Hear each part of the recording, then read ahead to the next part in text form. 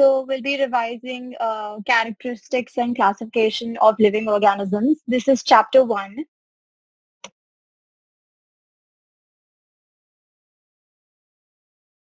Yeah. So this is the syllabus for exams in 2023, 2024, and 2025.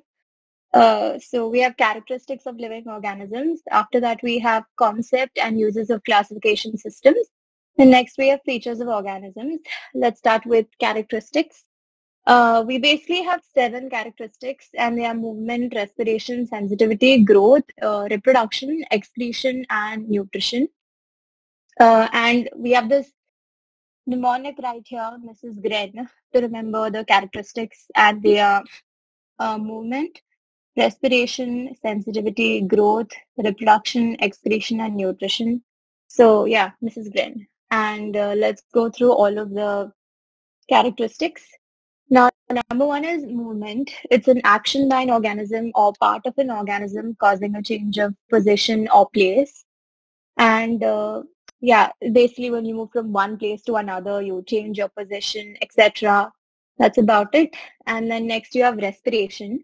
The chemical reactions that break down nutrient molecules in living cells to release energy for metabolism. So basically, the energy released, right? It's used for chemical reactions in the cells. It's used there. So you use the energy. And next, you have sensitivity. It's the ability to detect or sense stimuli in the internal or external environment and make appropriate responses.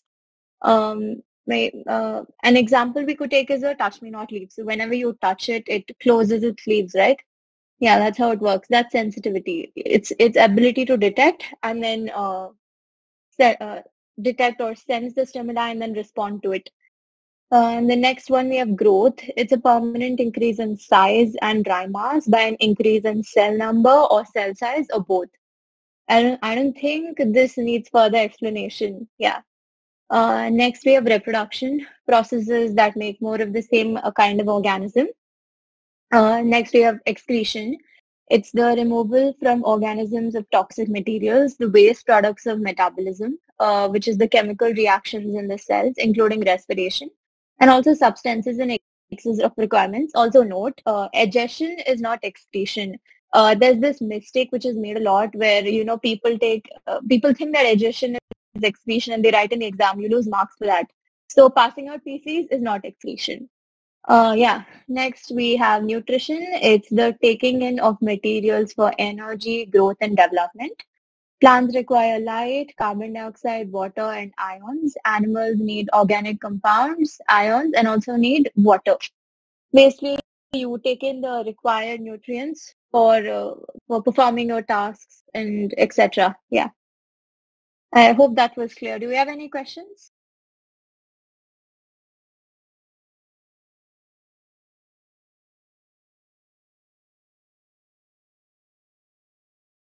Then I'll go ahead. Yeah, now we have the biological classification system. Classification means putting things into groups. Classification systems aim to reflect evolutionary relationships, and biologists try to classify organisms according to how closely they think they are related. Example, all mammals are related because they all share a relatively recent common ancestor. Same goes for any other group. Example, fishes. Yeah, fishes are also related because they share a relatively recent common ancestor. And a common ancestor is a species that has lived in the past and is thought to have given rise to several different species alive today. And when we classify organisms, we look for features that they share with others, which suggests that they're related to one another. In the past, right, biologists used to go for morphology to classify, but in the recent times, that's not been. Oh yes, I have I have the session open for doubts and help.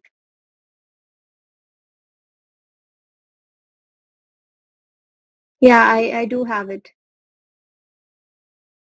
Yeah.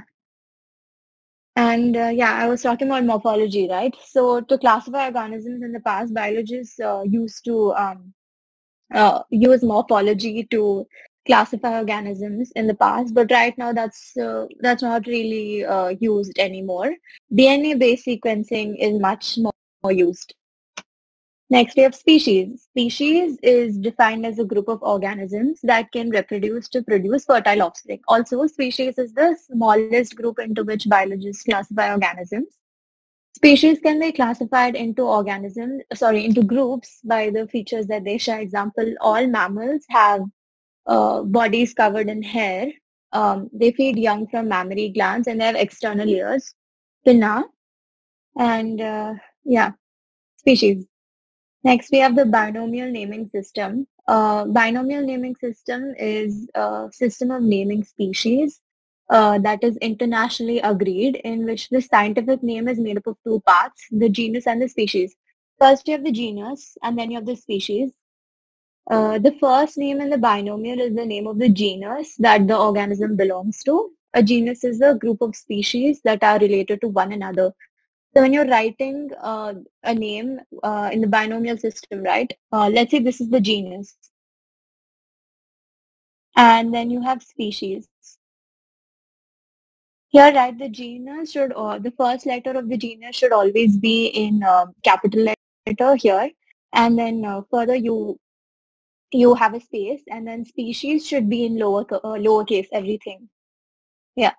The next one, organisms were first classified by a Swedish naturalist called Linnaeus in a way that allows the subdivision of living organisms into smaller and more specialized groups.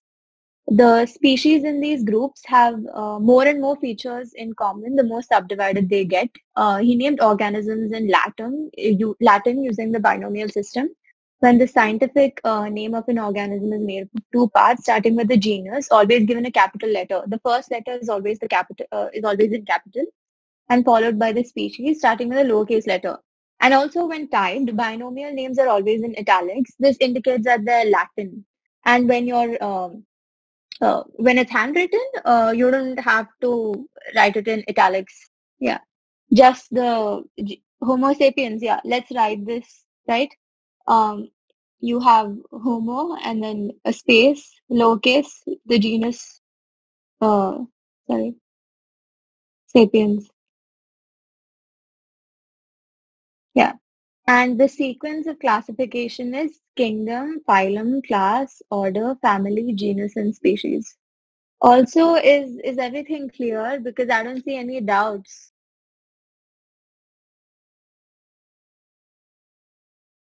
Um, do we have any doubts, any questions?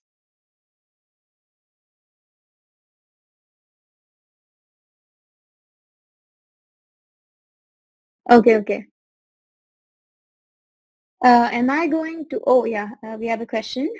If we have an organism with a species name X and genus name Y, we have two other organisms such as species A and genus Y, and other organism with species X and genus B, which of these two are more closely related?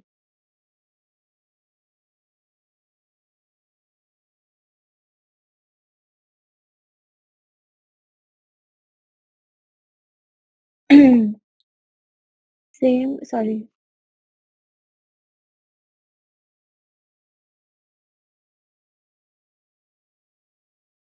I didn't really quite get that question, but right now, since we're in the middle of the session, I think it'll take time for me to actually answer. So I'll reply to you after the session, maybe.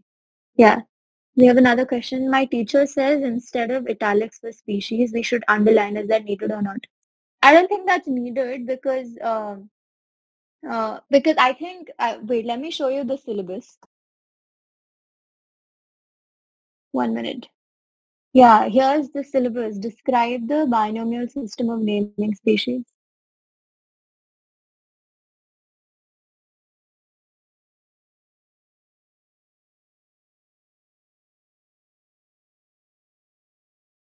Um, I don't think underlining is required. Underlining isn't very required. You just when you type it, you need to put it in italics.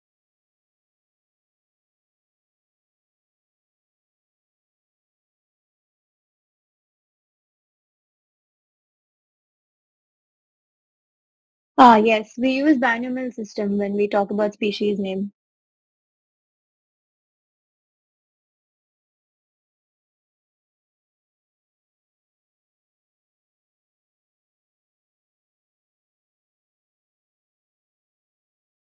Yeah. So should we continue or do we have any more questions?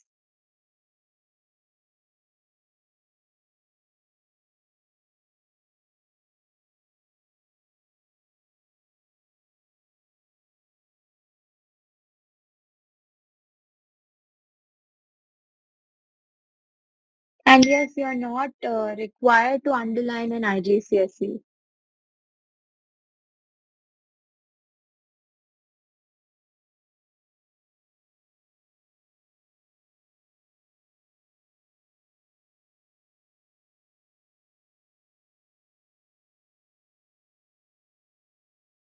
So should I continue explaining or do we have any more questions?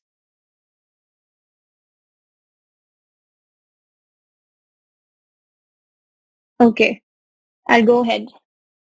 Yeah, the sequence of classification is kingdom, phylum, class, order, family, genus, and species. Here I have an example for this red fox, Vulpes vulpes. If you've done the past year questions, Vulpes vulpes comes very often in the questions. Yeah. You don't have to memorize it though. Yeah. Now, kingdom, we have Animalia. This is the animal kingdom. Phylum, Chordata. Class is Mammalia. Order is Carnivora. Family is Canidae. Genus is Vulpes. And species, Vulpes vulpes. Yeah. And I'll go to the next slide. Dichotomous keys. Dichotomous key is a way of identifying an organism by working through pairs of statements that lead you to its name. This comes very often in paper two. If you're taking extended, yeah, paper two, this comes, no, not paper two, paper four, yeah, theory. This comes very often if you're taking extended. Comes in code as well, but for paper four, you'll definitely have a question from this. Yeah. And DNA-based sequencing, as I mentioned this previously, for classification, this is more used now instead of morphology. Yeah, the sequences of bases in DNA are used as a means of classification. Groups of organisms which share a more recent ancestor are more closely related, have base sequences in DNA that are more similar than those that share only a distant ancestor. Studies of DNA sequences of different species show that the more similar the base sequences in the DNA of two species, the more closely related those two species are, and the more recent in time their common ancestor is. This means that base sequences in mammals' DNA are more closely related to all other mammals than to any other vertebrate groups. Do we have any doubts for this topic or the previous one?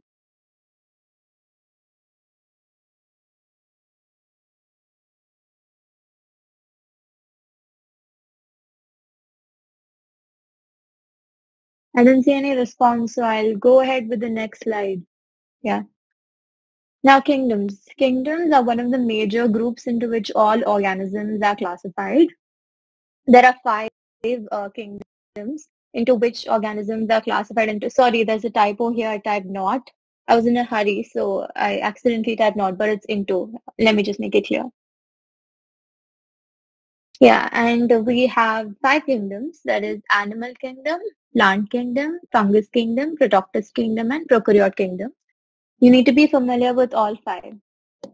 Basically, you need to be able to remember all the characteristic features of each particular kingdom. Now let's go with the animal kingdom. The characteristic features of all animals is that their cells have a nucleus, but no cell walls or chloroplasts. Cell walls or chloroplasts are present in plant cells. And animals feed on organic substances made by other living organisms, and they're multicellular, meaning that they have more than one cell. They have more cells, many cells.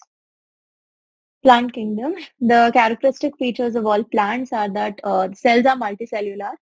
Their cells have a nucleus and cell walls made up of cellulose and often contain chloroplasts. So chloroplasts, their function You know the function, right? Or do I need to explain that? Can I get some response, please?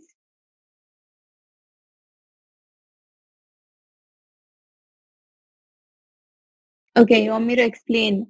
Okay,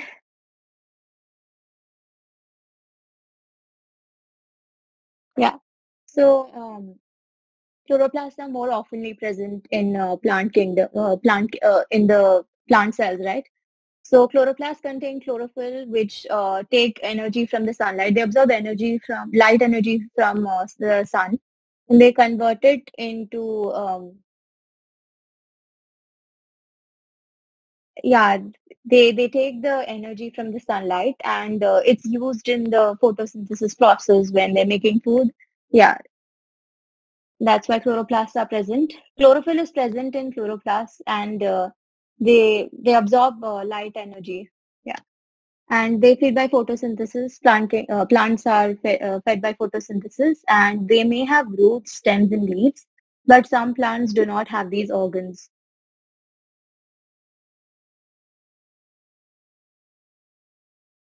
Chloroplasts present in all plant cells.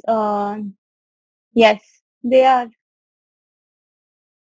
Can you please tell what is photosynthesis? Oh, they deleted the message.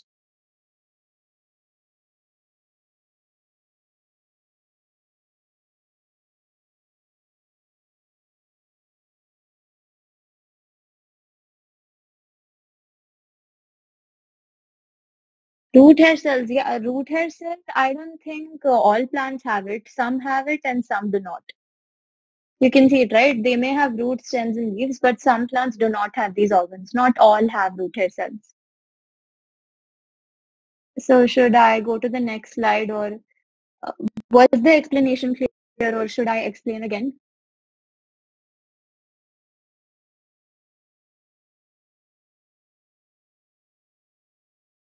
Yeah, you're welcome.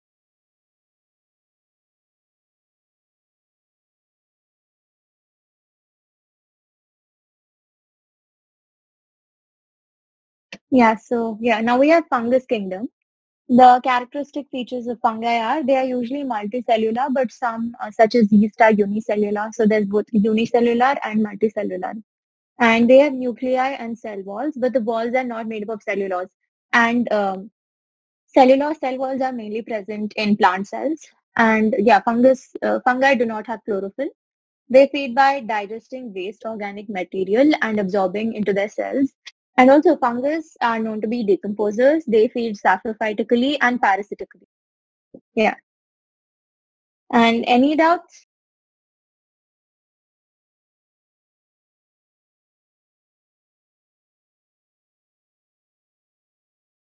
I see someone is typing. I'm going to wait for them.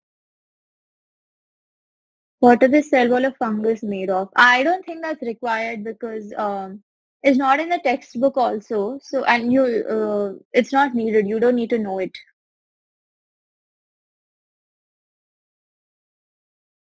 Oh, yes, I will share the presentation in IG Biology channel.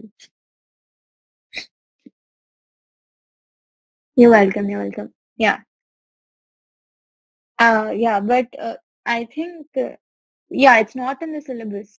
The what fungi cell walls are made up of. It's not in the syllabus. You don't need to know it. You just have to know that plant cell walls are made up of cellulose and fungus cell walls are not made up of cellulose. Now we have the Protoctist kingdom. The characteristic features of Protoctist is that they are multicellular or unicellular. And their cells have a nucleus and may or may not have a cell wall and chloroplast. So their cell walls have a nucleus and may or not have a cell wall and chloroplast. Some feed by photosynthesis and others feed on organic substances made by other organisms. Yeah. So chloroplasts are present in Protoctist. Yeah. Some Protoctists have chloroplasts present in them. Any doubts?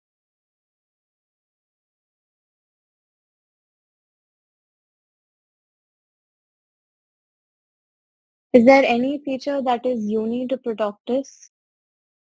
Hmm. Example of this kingdom. I don't think examples are also required for Protoctus.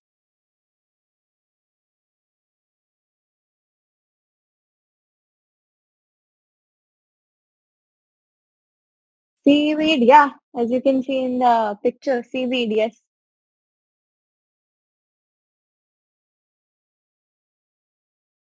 And yeah, should I go to the next slide?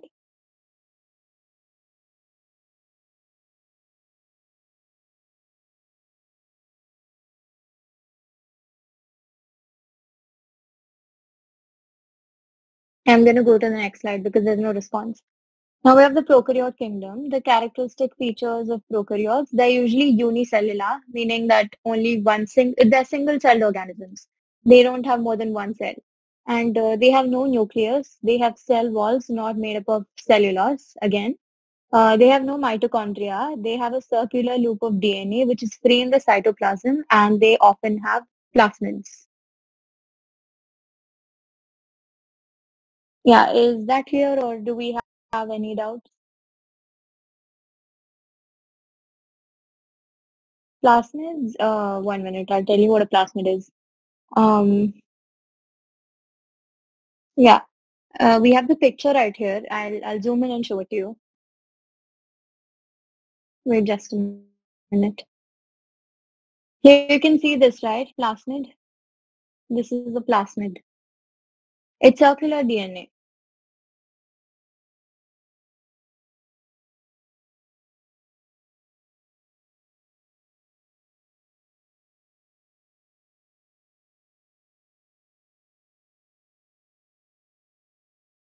Should I go to the next slide? Yeah, it's for DNA modification. Yeah, for genetic modification, you use plasmids. But what would be so it's like a chromosome but circular? It's DNA but circular. But what would be the difference between the loop of DNA and plasmid?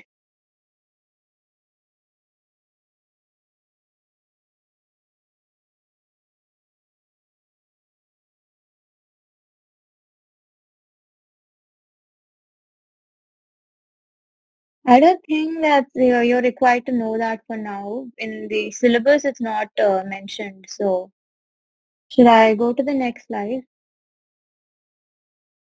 I mean, these questions I'm not answering because I never got to know because that was not in the syllabus.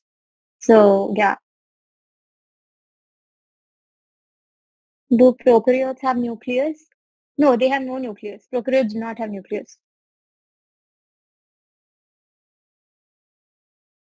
But they do have DNA though. Circular loops of DNA and plasmids.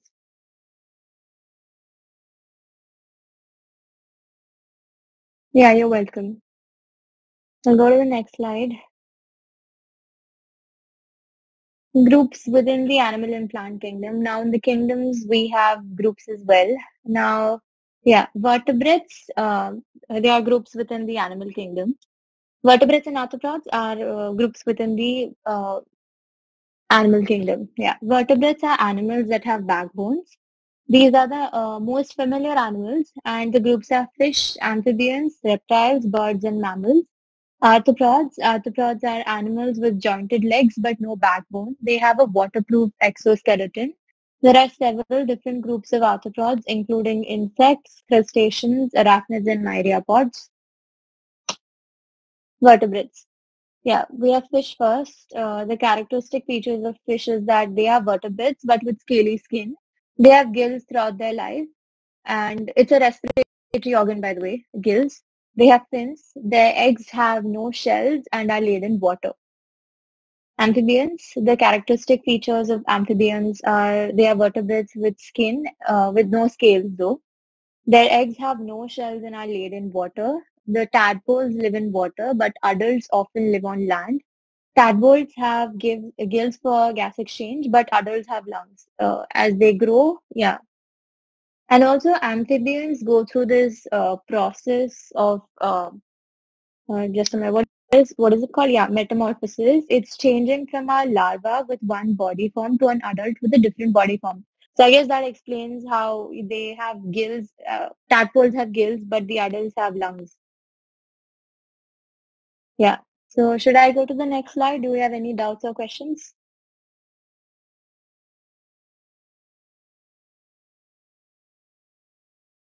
Do they breathe through the skin?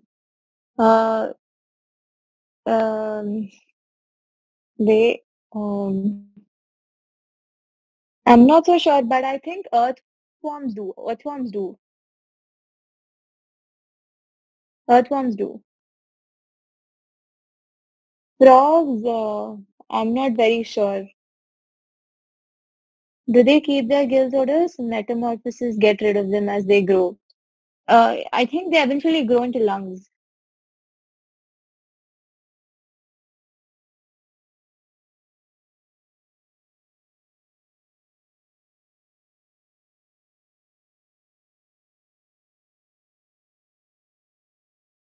Do we have any more questions or shall we move to the next topic?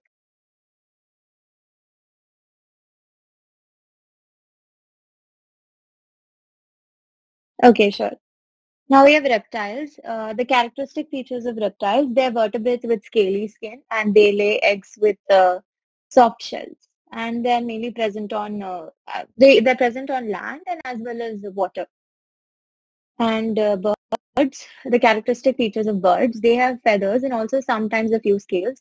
They have a beak. Their front two limbs are wings, though not all birds can fly. Sorry, there's a typo here again.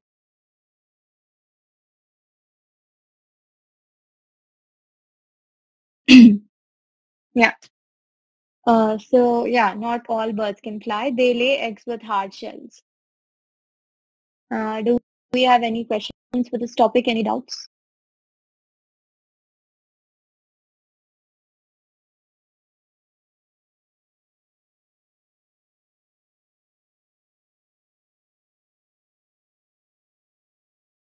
Is laying egg a physical property of a bird? Can you please give an example of birds with scales?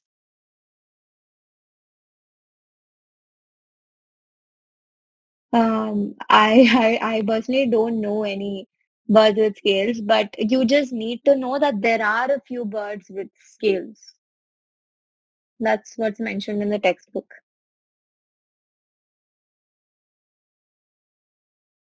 Yeah, you're welcome. Yeah. Now we have mammals. The characteristic features of mammals are they have fur slash hair on their skin. Their young develop in a uterus attached to the mother by a placenta. The females have mammary glands which produce milk to feed their young. They have different kinds of teeth. I think you can check more about teeth in the seventh chapter. They have a pinna, ear flap on the outside of the body. They have sweat glands in the skin, and they have a diaphragm. Do we have any doubts? Do you want me to do you want me to explain anything about this?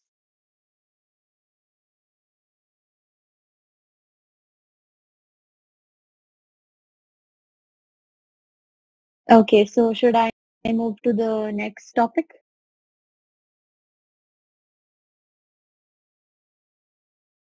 Okay. Now we come to arthropods. These are part of the animal kingdom as well, a group within it. And yeah, we have insects. The characteristic features of insects is that they are arthropods with three pairs of jointed legs. They have two pairs of wings. They breathe through tubes called trachea, and their body is divided into three parts: head, thorax, and abdomen, and they have one pair of antenna. And you need to be able to remember all of these. That's what the syllabus says as well. All these characteristic features, they're commonly asked. And then, yeah, we move on to crustaceans. The characteristic features of crustaceans is that they are arthropods with more than four pairs of jointed legs and they have two pairs of antennae. An example is a crab. And lobsters also. Do we have any questions? Do all insects have wings? Yeah, they do.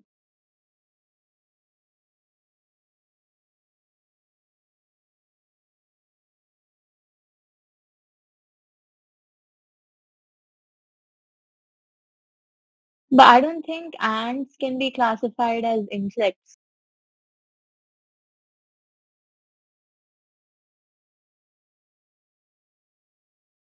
Uh, are they myriapods or insects? Wait, let me just actually search that up.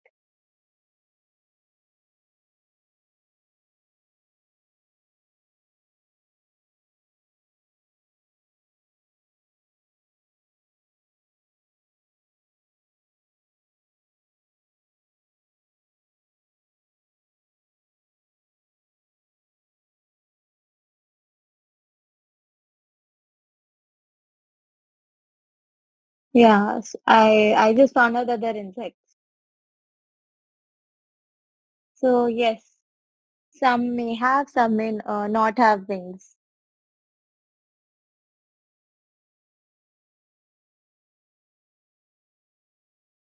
Do we have any more questions?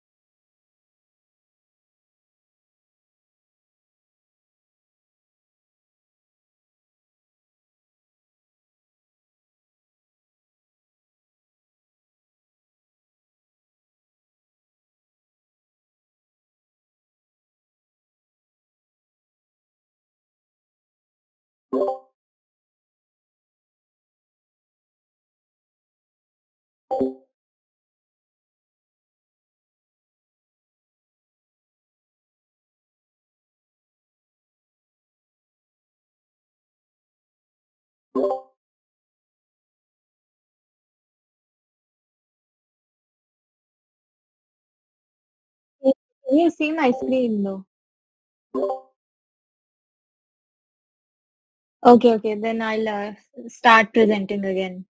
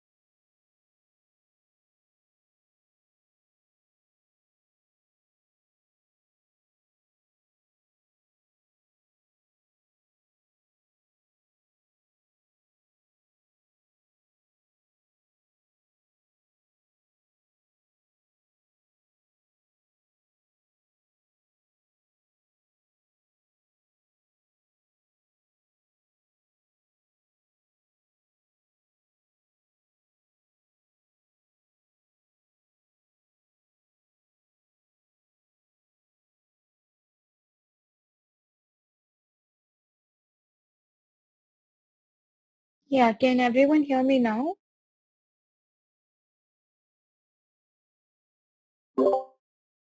Okay, I'll, yes, I'll start presenting now.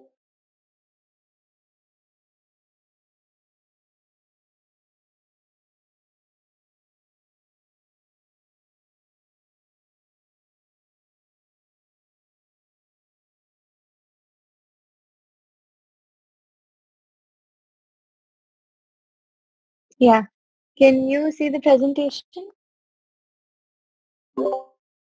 Okay, yeah. Yeah, so we were discussing about arthropods. Yeah. Arachnids, and the characteristic features of them are they are arthropods with 4 pairs of jointed legs. The body is divided into 2 parts, it's the phallothorax and abdomen, and they have no antennae. Myriapods, the characteristic features are their body consists of many similar segments. Each of their body segment has jointed legs, and they have 1 pair of antenna. Yeah. And do we have any doubts?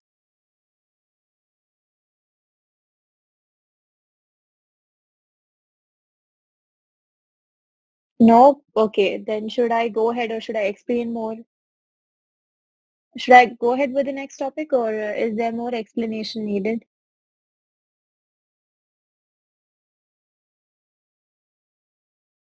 Okay. Now we come to the plant kingdom groups. First, we have ferns. Ferns are plants with leaves called fronds. The characteristic features are they are plants with roots, stem, and leaves, which is fronds, and they do not produce flowers.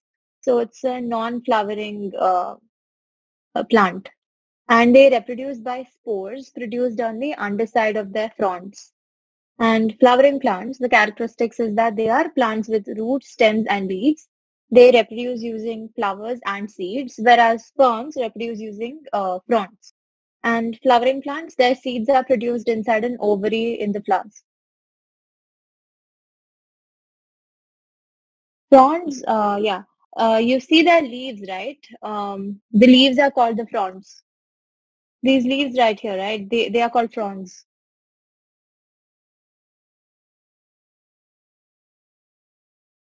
How exactly? So there's something called spores, and these spores are produced on the underside of these fronds.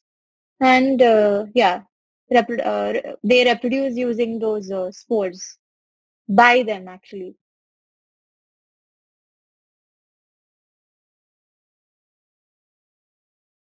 Something like fungi, not really like fungi. Asexual, yes, because no seeds are actually used.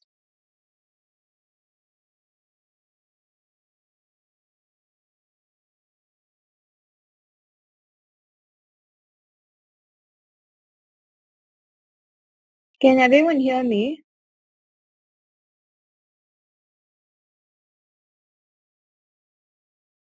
Yeah. Spore is a method in asexual reproduction.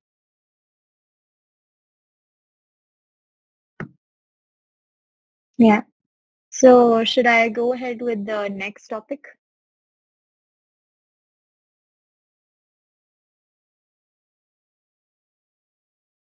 Now we have flowering plant. Now flowering plants are actually of two types. They're dicotyledons and monocotyledons. Dicotyledons are usually they have seeds with two cotyledons, and they usually have a main root with side roots coming out from it. Their leaves have a network of veins. They have flower parts, example petals in multiples of four or five, and they have vascular bundles in the stem arranged in a ring. Monocots, they have seeds with one cotyledon. Their root grows out directly from the stem, and their leaves have parallel veins. They have flower parts, which is petals in multiples of three, and they have vascular bundles in the stem arranged randomly.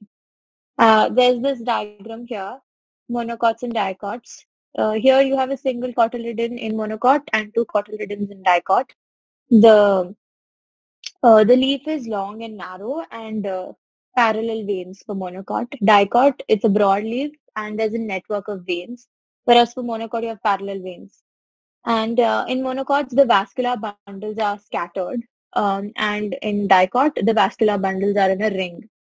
And monocots, the flower parts are in multiples of three. Dicots, floral parts are in multiples of four or five.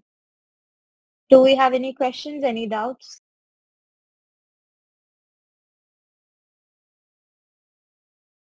No? Okay. So was the explanation clear?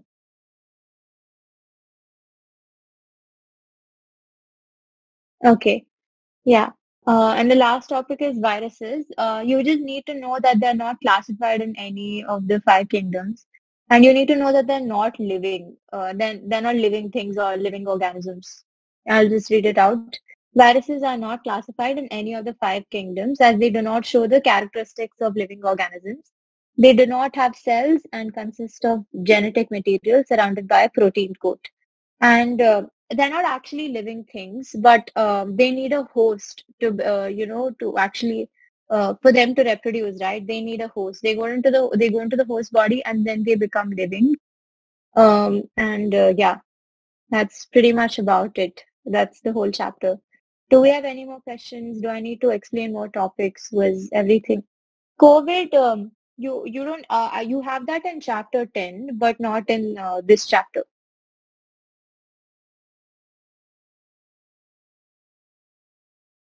For this chapter syllabus, I'll show it to you guys again.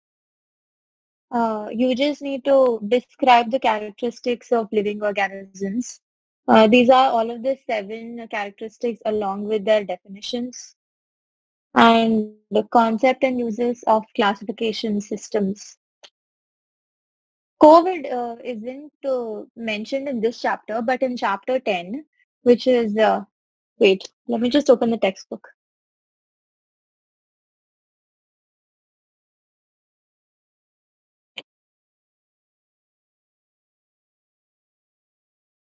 Yeah, in chapter 10, diseases and immunity, you have a little bit, you just have a small section of it. Yeah, diseases and immunity, chapter 10.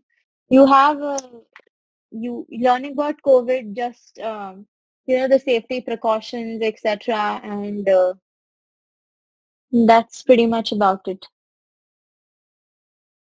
It's not really that much. You can go through the 10th chapter. If you have the fourth edition IGCSE biology textbook, it's on page 207, 208. General for mostly all virus. Yeah. Yeah, I think that marks the end of this chapter. Do virus have nucleus? Hmm, no. They only have genetic material and it's surrounded by a protein coat.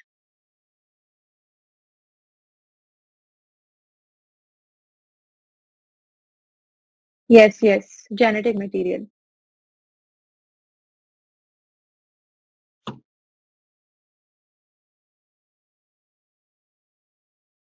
RNA, you will have it in chapter 16.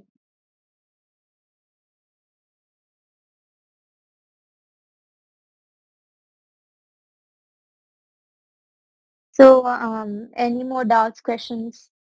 Do you all want to solve any MCQ questions? I have a PDF ready as well for this chapter.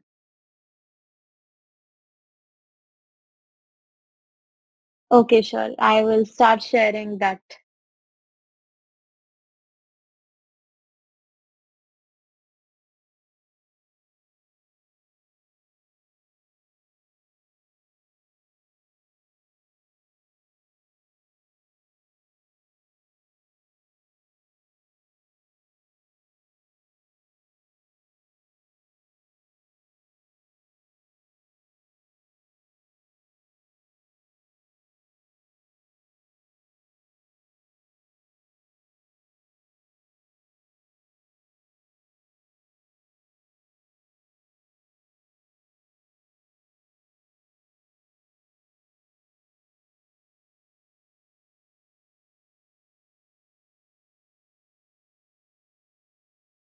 Yeah, can you see my screen? I've I've shared this paper.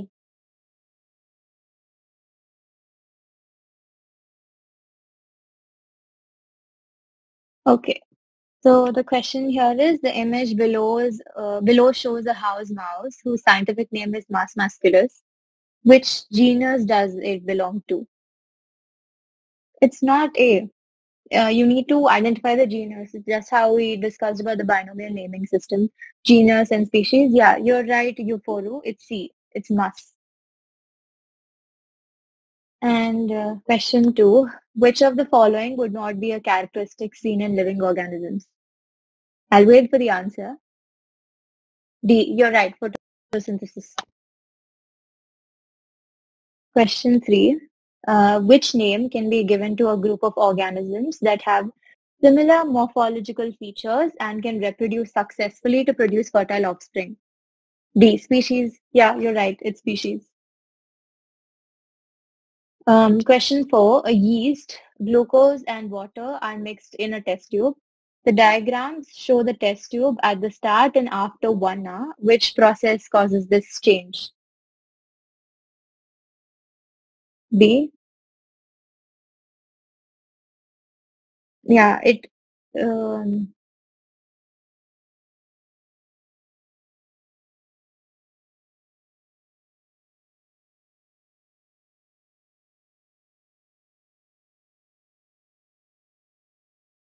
yeah, it is respiration.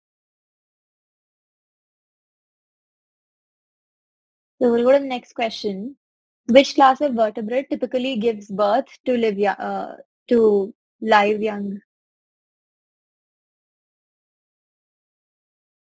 Yeah, this is A. It's mammals.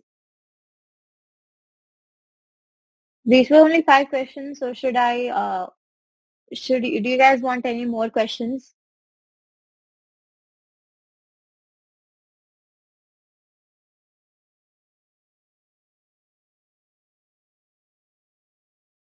Yeah, I'm fine with question 5. Okay, sure, I'll explain. And there's not much to explain though. If um, mammals typically give birth to live young. Yeah, you're right, Savage Donut.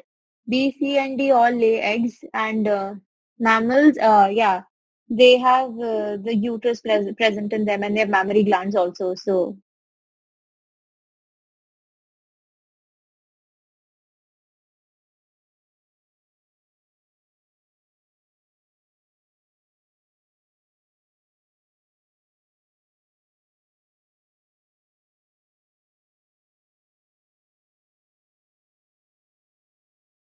yeah, you're welcome.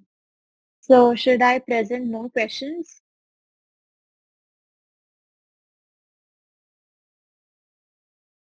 No? Okay. Yeah, no more questions. Okay. You guys don't, oh, someone says yes. If you do you want me to present MCQs or the theory questions? Is it possible to do a question involving the dichotomous key? Okay, sure, we'll do dichotomous key questions. Yeah.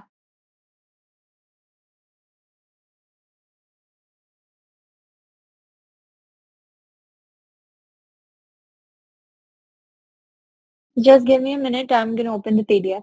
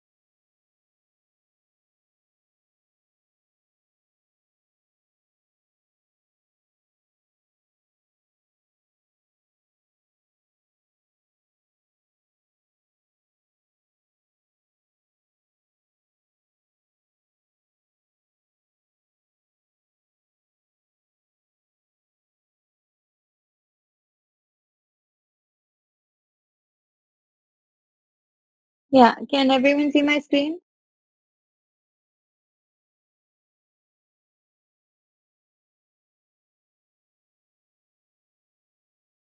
These are all theory questions for this chapter.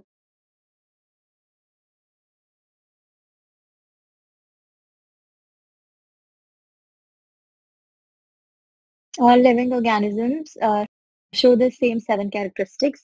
They are listed below along with their definitions. Match the characteristics and definitions by drawing lines between them on the diagram below. Yeah. So will you guys give me the answers or should I go or should I solve it?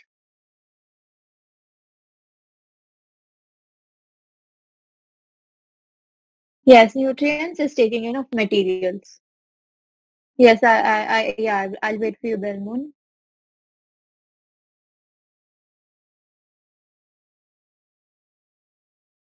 Yeah, you're right. Excretion is the removal.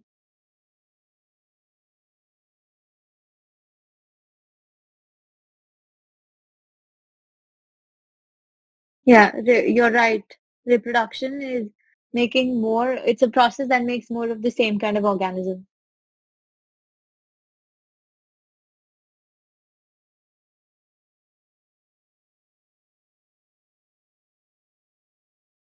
Yeah. Growth is a permanent increase in size. Sensitivity, yeah, you're right. Ability to detect and respond to the changes.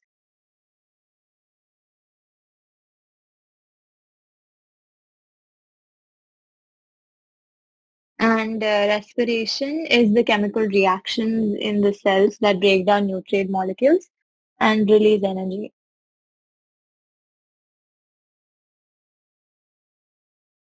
Yeah, that's this. I think that's the end of this question. Should I move to the next question? Okay.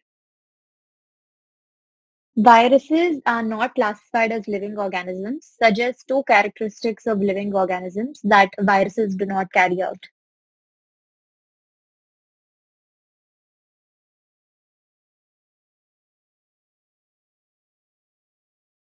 Respiration, excretion, yes, you're right.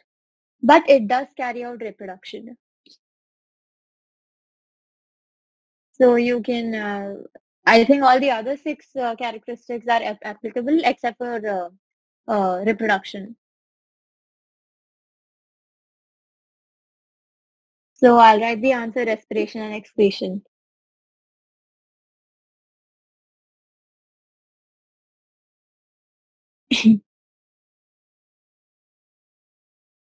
Yeah, the next question. A student was investigating the growth of plants and their sensitivity to changes in light intensity. Table 1 shows the results. Calculate the mean growth of the plant at a light intensity of 20 arbitrary units.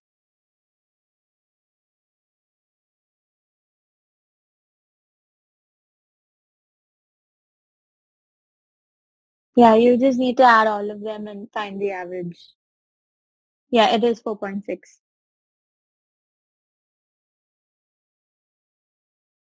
Yeah, next question. So your one is a photograph of a lion. Lions are mammals and have the scientific name Panthera leo. One feature, yeah, fur body hair, that's right. Huh. And state the genus of this mammal. Panthera, yes. Because in binomial we have genus and species, so it's Panthera.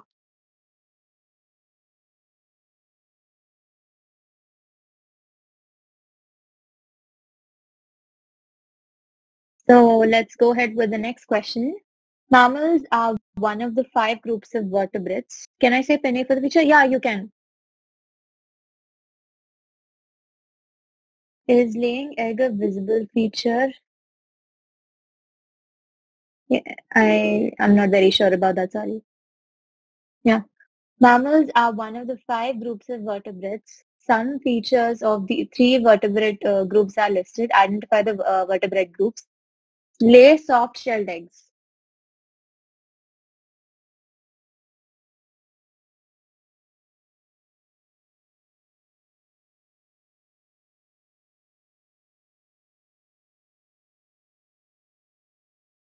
Yeah, it's reptiles.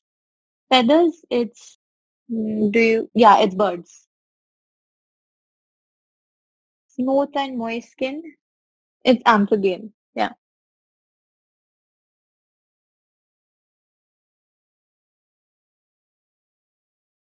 Next question.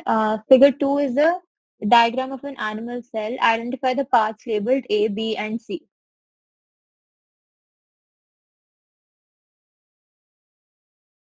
A is cytoplasm, yes. B is cell membrane, yes. And C is nucleus. Yeah, you're right. State the name of two structures in plant cells that are absent in animal cells. Cell wall, yes. Yeah, cell wall and chloroplast. Yeah.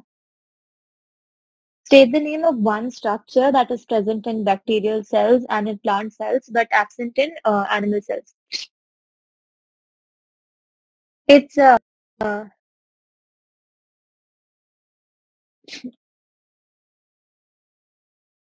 cell wall not made up of cellulose. But I think the plant cell wall is made up of cellulose. You're wrong.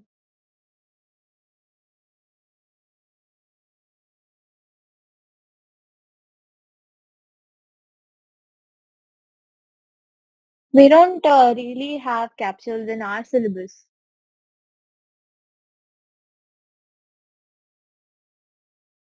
Let me just check in the textbook.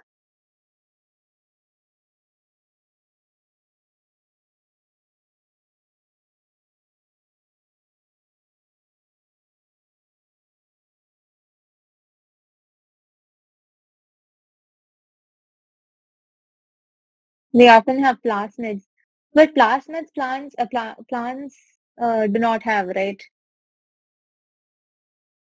Plasmids are not present in plant. Yeah, it is cell walls. Not specifically cellulose, but we can write cell wall, not specifically cellulose, because that becomes wrong as well if you write cellulose cell wall. We can just write cell wall, I guess.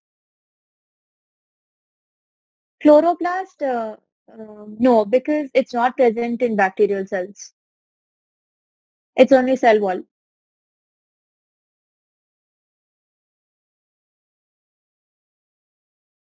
So should I go to the next question? Okay.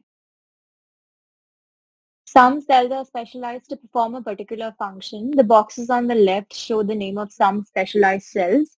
Uh, Draw four lines to link each specialized cell with its function.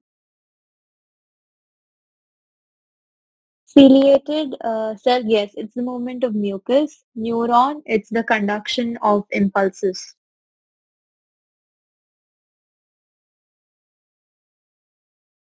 RBC, yes, blood transport. Sorry, transport of oxygen.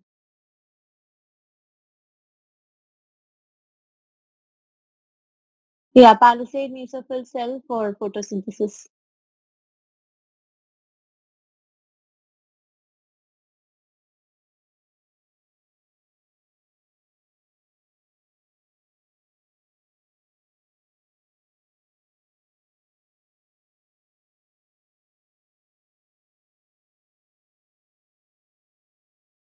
Okay, so should I move to the next question? Okay. Scientists classify organisms into groups. State one feature that is used to identify vertebrates.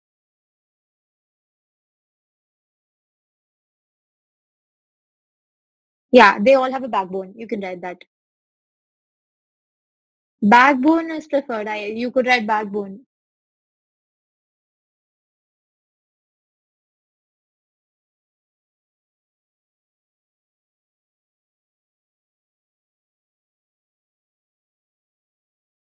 Vertebrates, backbone is much preferred. You know,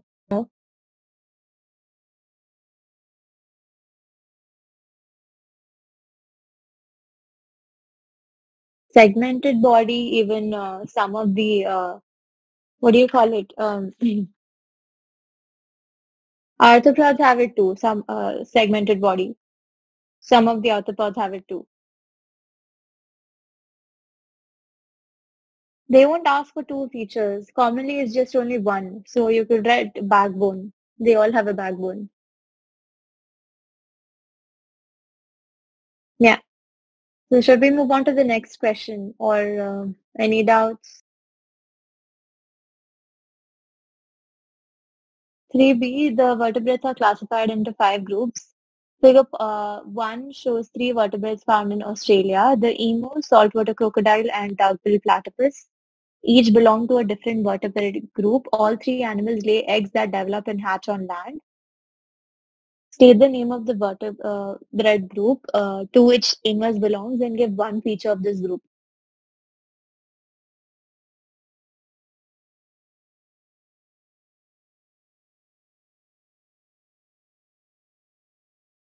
No, no, no. It cannot be a mammal because it's laying an egg.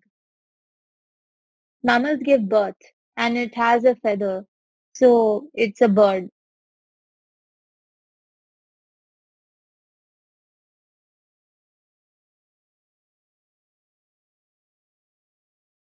It cannot be mammal because as you can see, it's laying an egg. Yeah. State the name of the vertebrate group to which crocodiles belong and give one feature.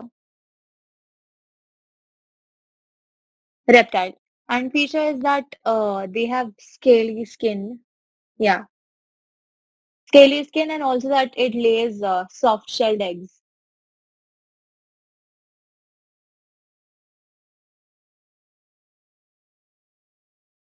The duck-billed platypus is classified as a mammal.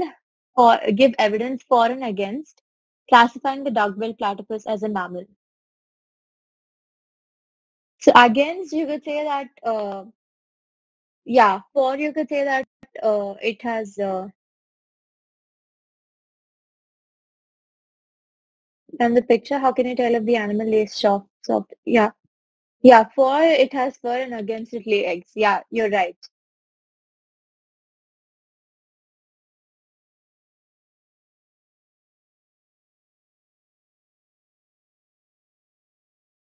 So I'm moving on to the next question. Does platypus has have mammary glands? I don't think so because in the picture it was laying eggs.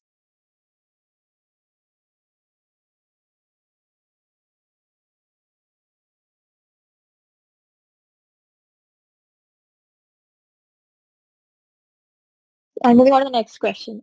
There are two groups of vertebrates which lay eggs that develop in water. State the name of these two group of vertebrates.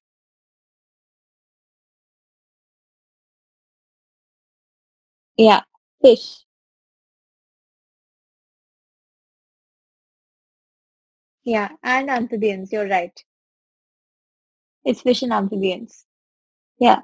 Complete the sentences about the kingdoms. Vertebrates belong to the kingdom, belong the kingdom, the animal kingdom.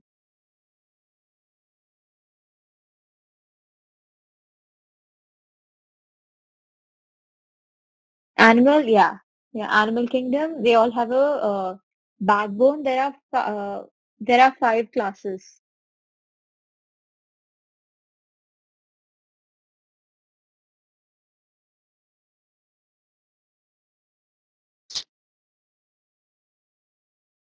You have five classes of vertebrates. And the other four kingdoms, which include plants, prokaryote, protoctist, and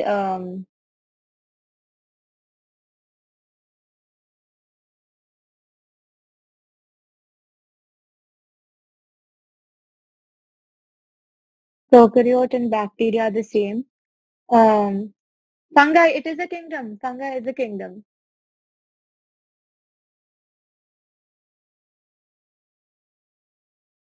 Yeah, should we move on to the next question?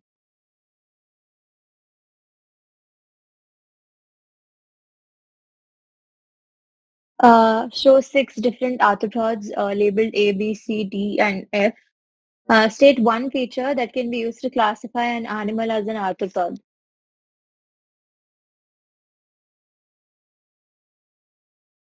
No backbones. Yeah, jointed legs. Yes. They all have several pairs of jointed legs and they have an exoskeleton. You could say exoskeleton and jointed legs.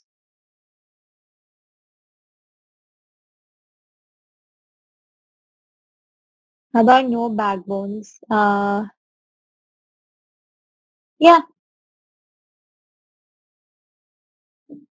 but I don't think that would be in the mark scheme though.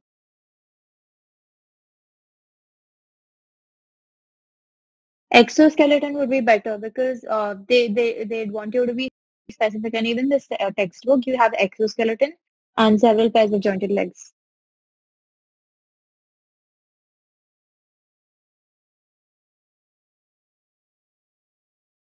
Segmented body, yeah, I don't think so.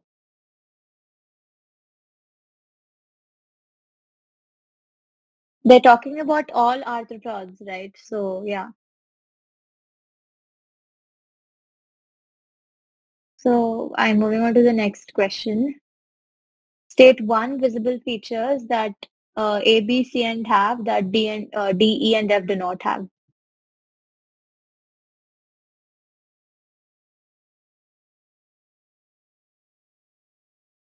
Wings, yes, they all have wings.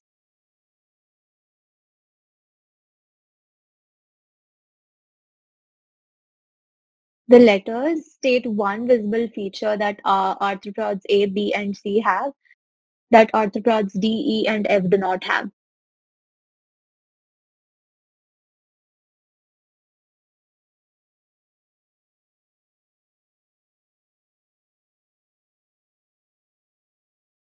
Yeah, it is wings.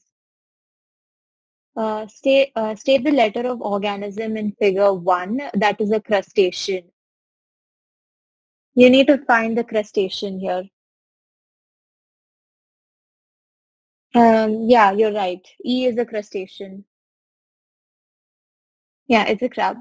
Next question. Yeah, and also you need to state the reason for your answer.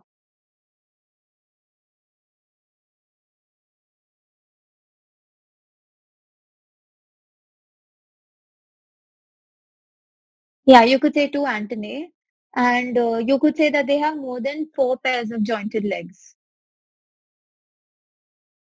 Yeah, you're right. Arvin and Savage Donut.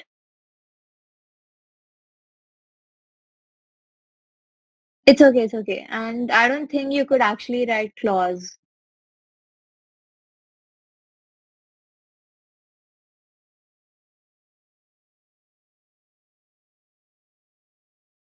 So should I move to the next question? Okay.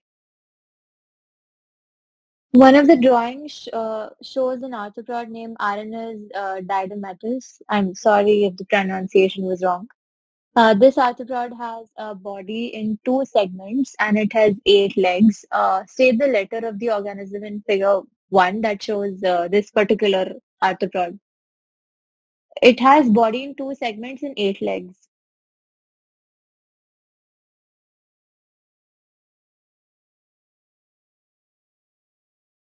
Yeah, it is F. It's F.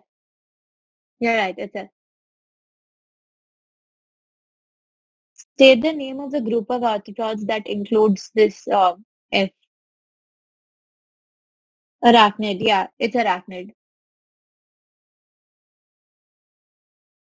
Yeah. Next question. The phylum arthropods can be grouped into different classes. State how many classes are found within the phylum arthropod.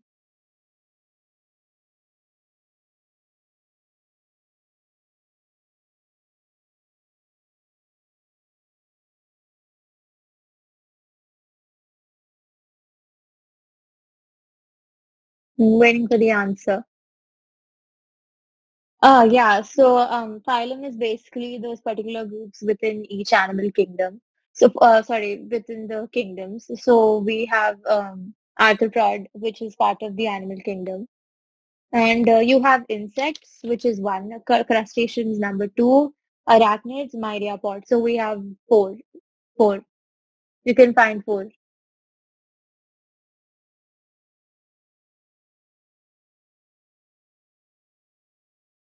So is this question clear? Should we move on?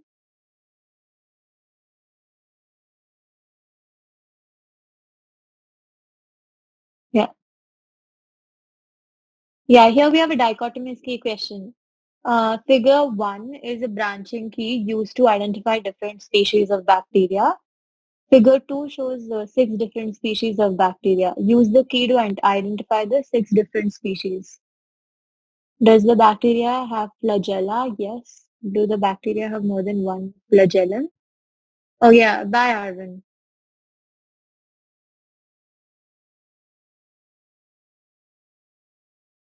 So can anyone solve this question or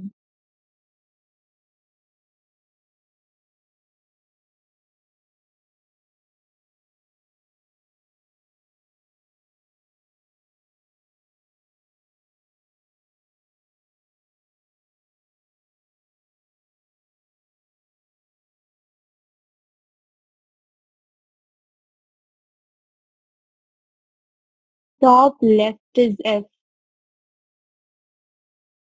Okay, okay. I'll hold it like this.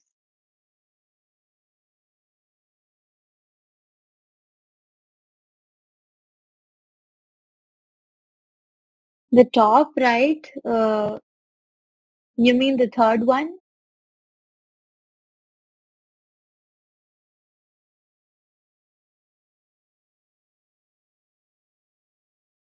Okay.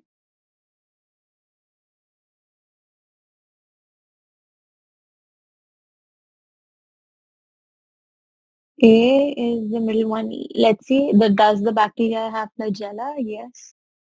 Does the bacteria have more than one flagellum? Yes.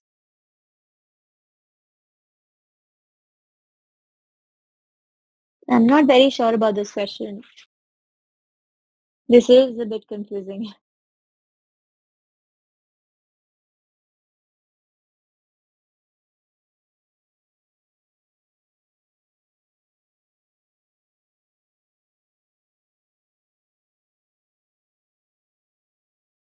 F, A, C, D, B. Okay, so you think the first one is F. Let's check. Does the bacteria have flagella? No. Does the bacteria have a spiral shape? No. Does the bacteria form a chain? No. So yeah, it is F.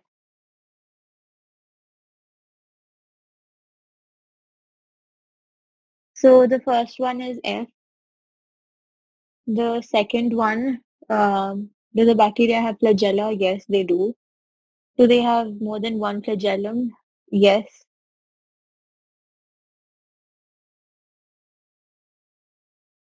Isn't it C, the second one?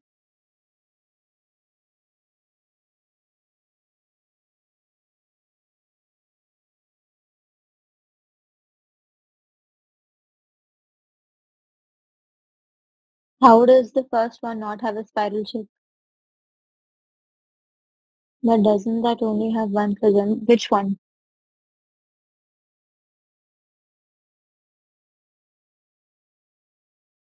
Top, middle. Even I'm confused with this question. Should I open the marking scheme?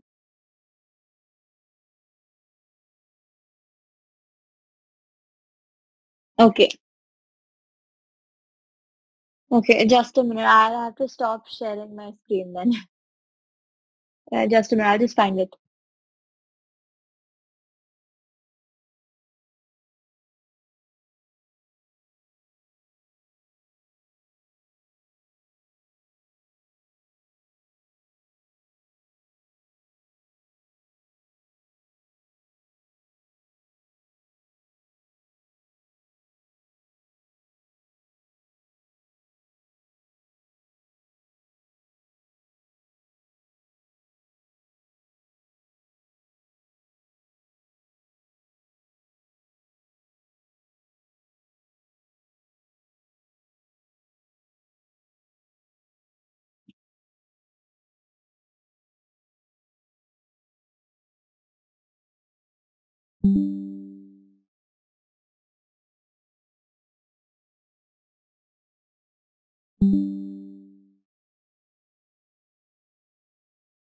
Yeah. Can you all see my screen? Can you all see the marking scheme?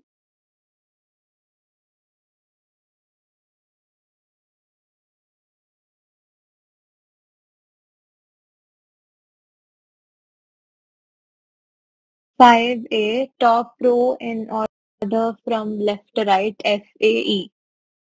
So this one is F,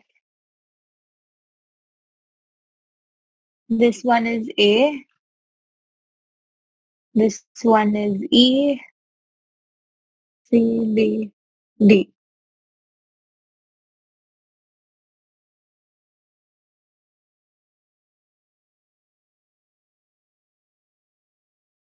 Bottom isn't a flagellum and the which one?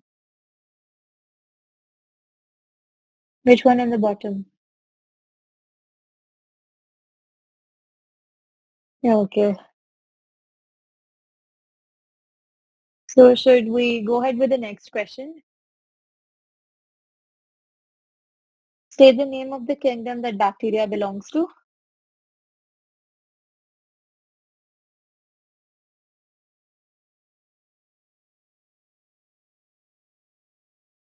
It's prokaryote.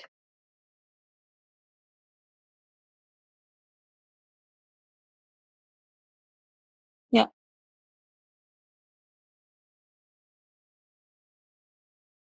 We have another one. State one similarity between the structure of bacteria and structure of viruses.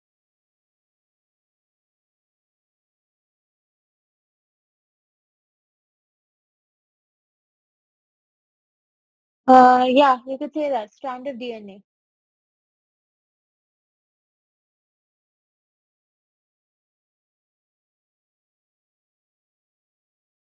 Let me check yeah. Both contain genetic material or DNA or RNA. Both contain protein. Yeah, DNA would be no. Should I go ahead with the next question?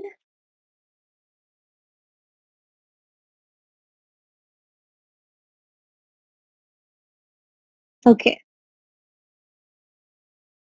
Figure 3 is a photomicrograph of Vibrio cholerae, the bacterium that causes cholera. Write the formula that would be used to calculate the actual length of bacterium. I think this is for chapter 2.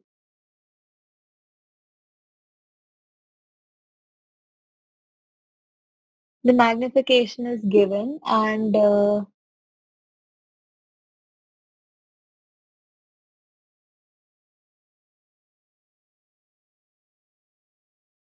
image by magnification. Let's check. Actual length of bacterium is equal to image size or length divided by magnification. Yeah, you're right. It's image size by magnification. And the actual length 0.0026 millimeters converted to micrometers is 2.6 micrometers. Should I go ahead with the next question?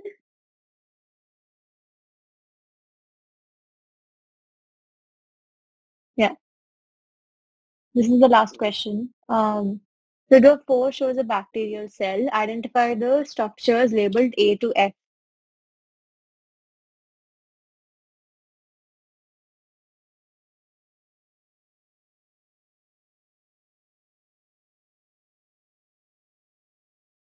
Yeah, A is a cell wall.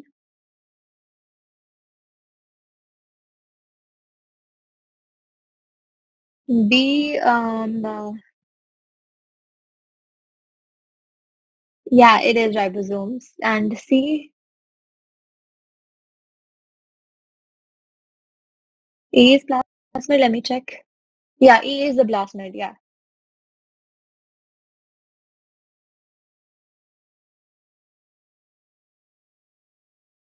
Yeah, F is strand of DNA. It's not a vacuole.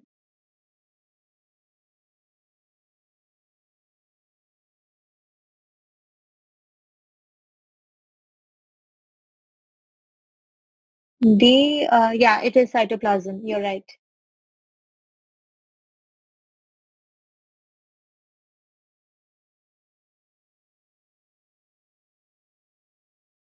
Yeah, you're welcome.